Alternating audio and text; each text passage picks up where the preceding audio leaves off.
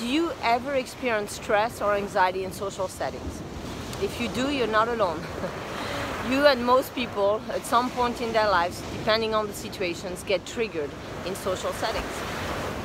One way of addressing tension, stress, anxiety during social interactions is to become aware of where the tension is and to intend to relax.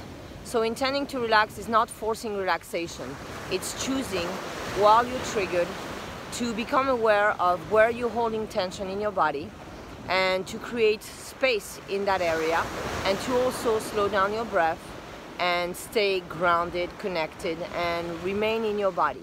What you'll find when you become stressed is that maybe you've gone into your mind and started projecting a bunch of negative scenarios about the situation that you're in, and that's not helpful. I hope this helps and that you continue to follow us and enjoy what we have to share.